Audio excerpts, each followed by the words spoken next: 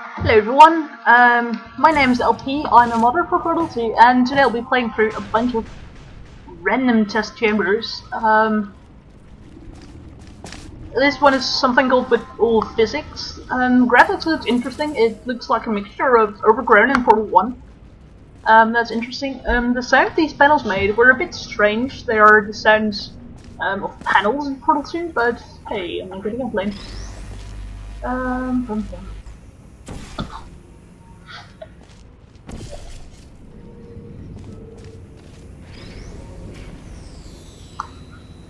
Okay, that gives me a funnel.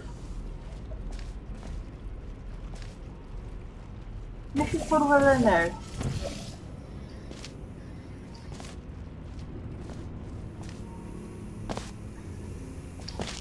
What can I actually do? I'm stuck here, right? I don't like being stuck here. I want to go over there.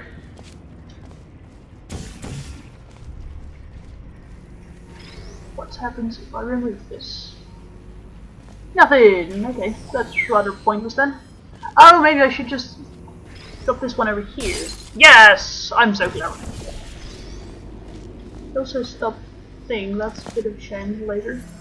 That looks really weird, the thing sticking out of the wall. I would push them back into the wall, because that's how they usually are in Portal 2. This really looks weird, especially with the thing sticking out there. Gel flow. We have bouncy gel. Basic rule of bouncy gel is if you have bouncy gel, put it everywhere. So we're gonna stick with that plan. Okay. We have 2 cubes here. Why would we actually want those 2 cubes?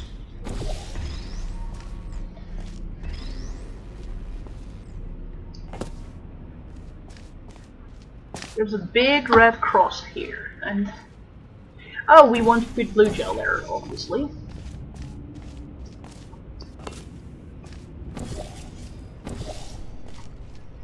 And then we need momentum, and that's also another problem because we have that over here. Just gonna bring reflection cube with me. Let's see. Now, only I see.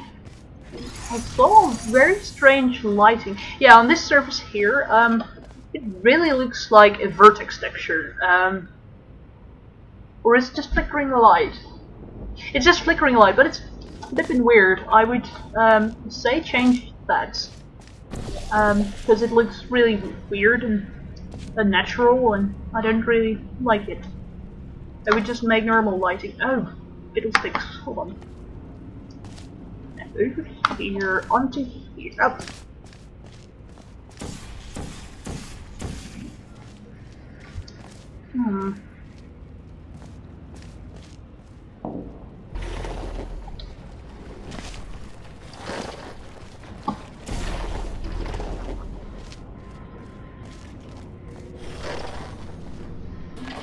That's probably also a very bad idea.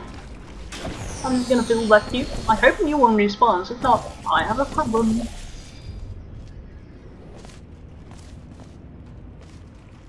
It appears that I have a problem because I was so stupid to fizzle my own bloody cube. Let's just try and see if I can do it with only this cube. But generally, losing stuff like that is a bad idea.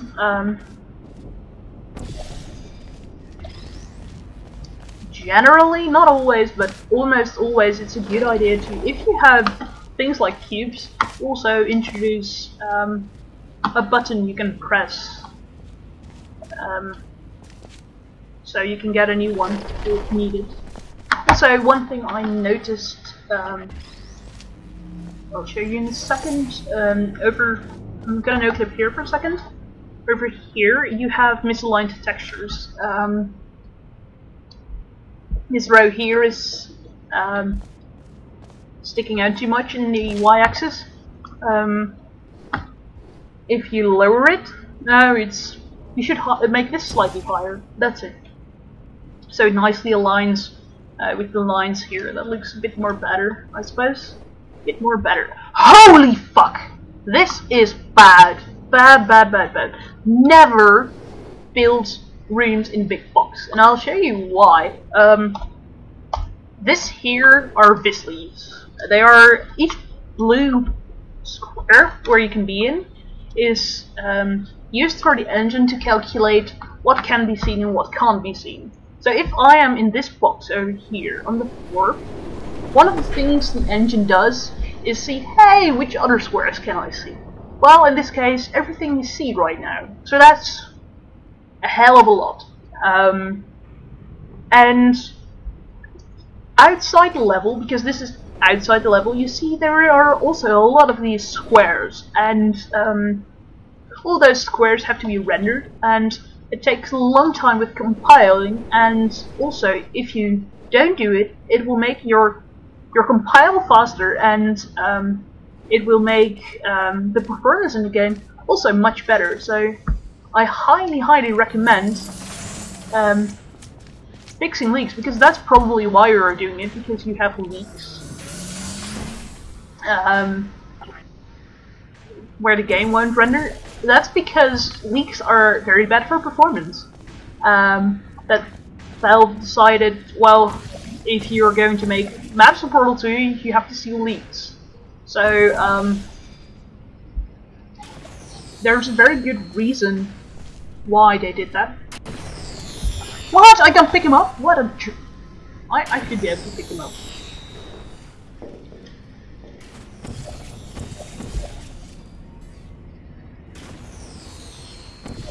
The idea here is to bounce that off, so I can grab it and put it on that ball there. But that doesn't seem to work. Oh, and I also get bouncy gel. What do I need bouncy gel for?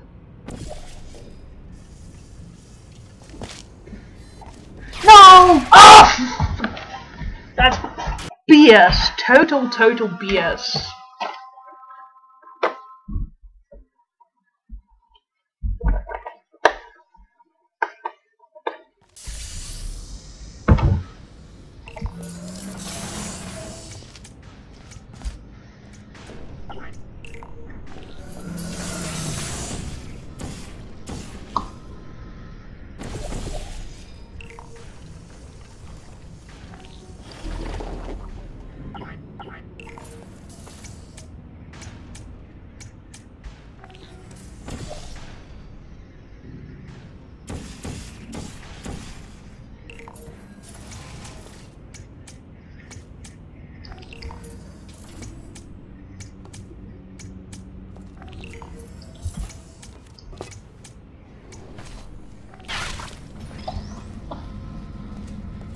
Okay, I have this ball and I'm not afraid to use it. Ah, the potato, that's completely...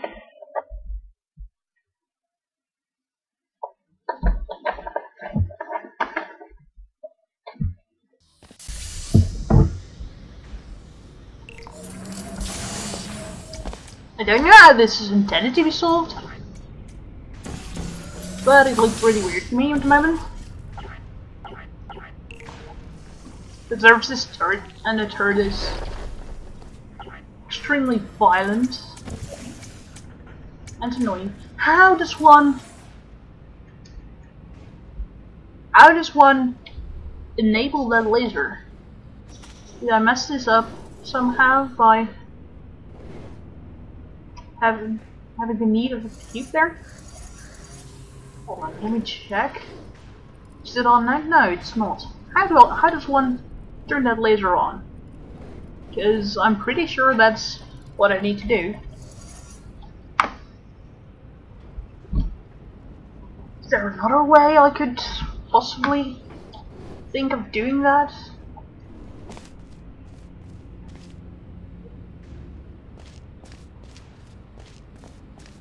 No, I need that laser on. How does one get that laser on?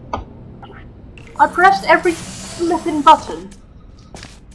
Wait, does that one turn it on? No, it does not.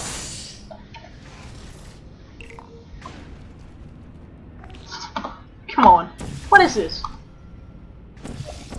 It's quite obvious, you know, if this works, It should burn this turret right now. That only makes sense.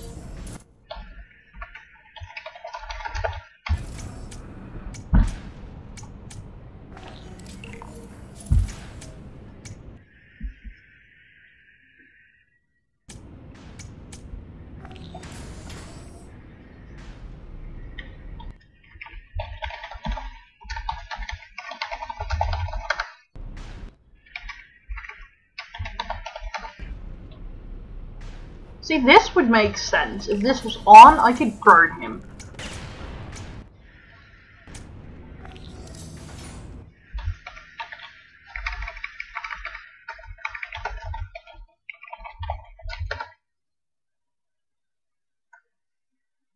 Laser light 02. I have no idea what triggers that. Where would it trigger? Did I miss anything? What's over here? Is there something over here? No, that's just a minor detail. There's a trigger there, but that's not it. Did I miss anything here?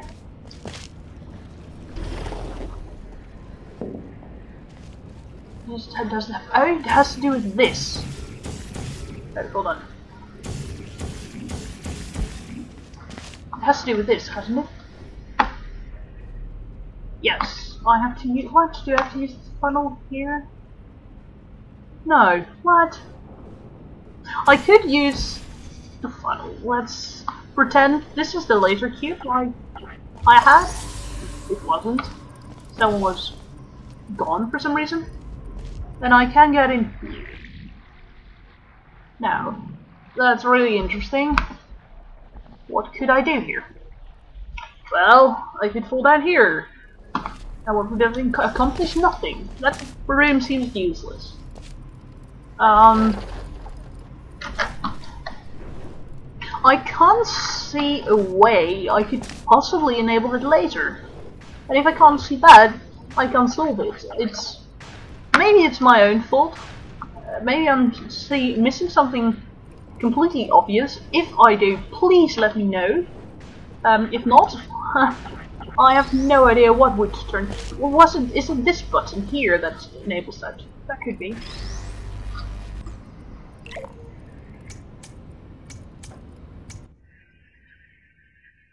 Yes, that turns on the laser. Okay, but the problem here is, I now see how to do this. You have to go over here. Once you're up here, you do this. But the problem here is that Mr. Turret is still bloody dangerous, and I wouldn't be able to pull this off, I'm afraid. I